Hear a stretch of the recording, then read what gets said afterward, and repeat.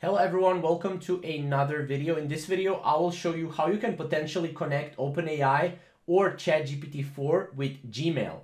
Now, as you can see, we are here on OpenAI, or actually here on Zapier, and we can actually use OpenAI right here. As you can see, let's just cancel these two apps.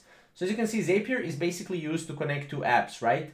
So basically you can go here, and by the way, this is not yet available for everyone. It's still in beta. This is a disclaimer before I start this video, right? So as you can see, you can go here and type in OpenAI together and you will get OpenAI right here. So make sure it's together, because if it's like this, you cannot do it, right? Click on OpenAI and then you will need to search for Gmail right here.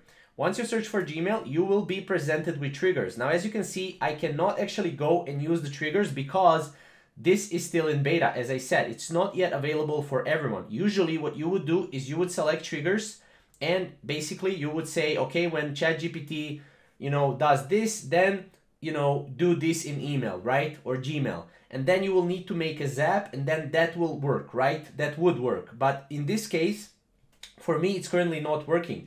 That's why I created this video. Definitely comment down below and check this for yourself and see if it's working, and comment down below. I would love to see your opinions and your feedback about this, because this is still in beta, as you can see.